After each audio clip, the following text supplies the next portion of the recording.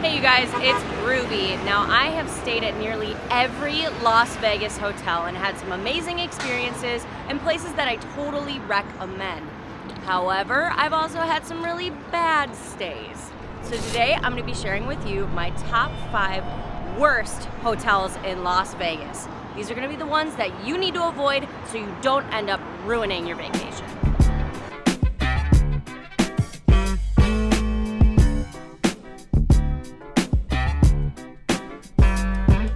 So let's get started with the least worst.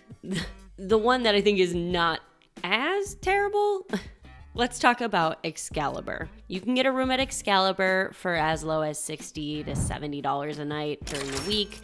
Now, the first time we stayed here, we were in an absolutely filthy room. We walked into a horror show. It smelled horrible. We did call down and they switched our room. It just has an overall feeling of shabbiness. It's gonna be very worn. I also noticed that the sheets feel like straight up sandpaper and the towels feel real rough. So you're just getting this kind of bare bones feeling to the rooms. On top of that, the casino floor, it is a large and lively casino. However, sometimes it can get a little stinky on the casino floor. Think like smoke, dirty diaper smell. It's really not my favorite. The pool here is decent and it's large. The chairs, again, extremely shabby, very rickety. The main drawback on the pool is you are gonna have lots and lots of kids. Now, again, this is a family-friendly property. It's designed for people with kids. They have a whole bottom floor that is an arcade. It's for people to come and bring their kids and play while they go up and gamble. So you have to keep in mind that you're gonna see lots of kids running around when you are staying at Excalibur, which can be a drawback for some. I get why people stay at Excalibur.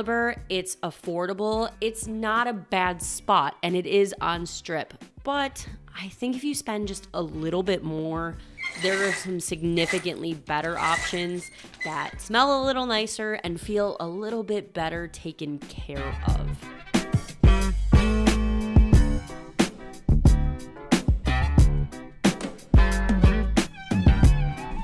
Let's talk about my number 4 pick. We are going to talk about Rio. This one does have a caveat that it has exchanged hands. There is a new owner coming in, so we'll talk about that. Rooms right now start at about $80-ish over the week, so not crazy cheap these days. I have one word for you, and it's just abandoned. This place kind of felt like you were in a shopping mall in the zombie apocalypse. The casino floor was a ghost town when we stayed here. There was absolutely nobody around. All the restaurants were closed. The buffet is closed. Our room also felt incredibly dated. It was extremely 90s.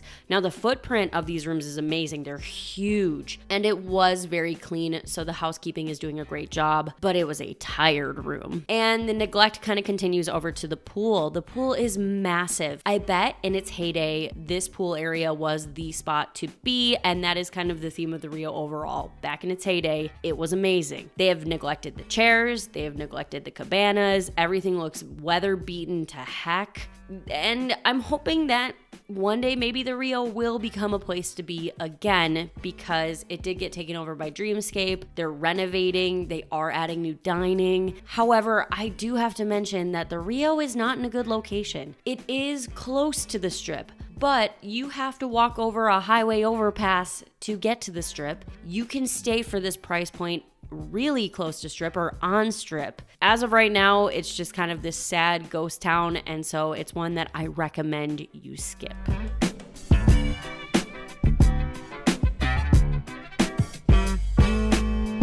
Now for our number 3 worst hotel, we are gonna be downtown because this is by far the worst stay I've had. Downtown has really been doing a lot with their properties. They're upgrading rooms, they're renovating casinos, they're adding dining. They're really giving the Strip a run for its money in terms of a value vacation. But one property is not doing enough for me, and we are going to talk about Hotel Apache at Binion's. Room rates start here as low as $50 per night, and they do not charge a resort fee. I think we got the worst room they have in this hotel. It was very tiny. There wasn't even like any furniture really. There was actually no closet. So our ironing board was just kind of like floating in the middle of the room. The ceilings were kind of tall for how small the room was. So it felt very cell-like. And oh my gosh, there was an adjoining room and the crack in the door was easily 3 inches. So huge. You could totally feel like you were sharing a room with the people next door. It was not great. I also don't like the casino at Binion's. There are big empty spaces here and the lighting is off. It's kind of too bright in here and there's no music playing. So it's like very bright and very quiet, which is a strange atmosphere to be gambling in. They used to have tons of awesome memorabilia and they've taken a lot of it out. I hope they do bring some of that back. They did bring back the $1 million and it is free to take a picture with that. So that is totally worth checking out and very cool. We ate at Top of Binion's. It's their steakhouse. The view was amazing. Our server was amazing. The food was just okay, unfortunately. Overall, I just don't find myself wanting to go into Binion's. I know it has a ton of history and I know people love this place, but in terms of a stay, downtown there are so many great options. And even the Four Queens, which Binion's owns, I actually enjoyed my stay at Four Queens. I just think you should skip Hotel Apache.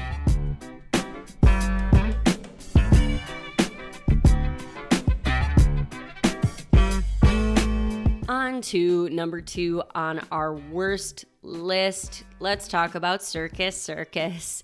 I found room rates under $50. This is extremely affordable for being on Strip. So the super nice lady at the desk put us in what she said is the good tower, and our room felt so dated, so dated. We did have a duvet cover that had what I'm hoping was cinnamon roll icing on it. And they even have a sign that says like, if you take any of these items, you're purchasing them. Like, so obviously they've had theft issues. They're very tired. The room is not great. The pool, again, I felt like I was in the zombie apocalypse. It's like in an abandoned parking lot and it kind of feels like an abandoned water park. There's these really tall slides kind of area and then like a deeper pool, but like all the signage and everything around the pool is incredibly weather worn. It's very strange. The buffet is absolutely abysmal. It's so bad.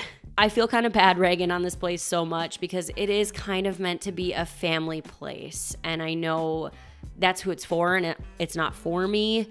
And I have to say, the circus acts, they are great. They have a midway with midway games for kids. And then they have the Adventure Dome, which is like a fun theme park for families. So when you're on the casino floor, you're seeing these big families pushing strollers with babies and also some sketchy people. There's just some sketch balls hanging out at Circus Circus and the combination makes me feel incredibly uncomfortable.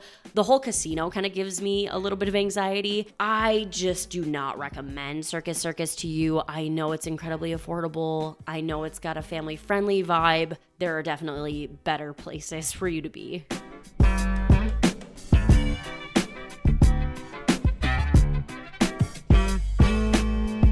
Oh, my number 1 worst hotel in Las Vegas is the Oyo. You can find rooms here for $70 a night, which I have to say is insane. It should be no dollars a night to stay here. I am not exaggerating when I say everything that you could think to be bad about this place happened to us. We got stuck in an elevator. A fire alarm went off while we were staying here. The room itself was like a bomb went off. Every piece of furniture in our room was destroyed. The lamp was all racked, the curtains were ripped and then stapled back together. Our closet was broken, our entertainment center was broken, the sink was clogged. When I went to turn a shower handle, it fell off.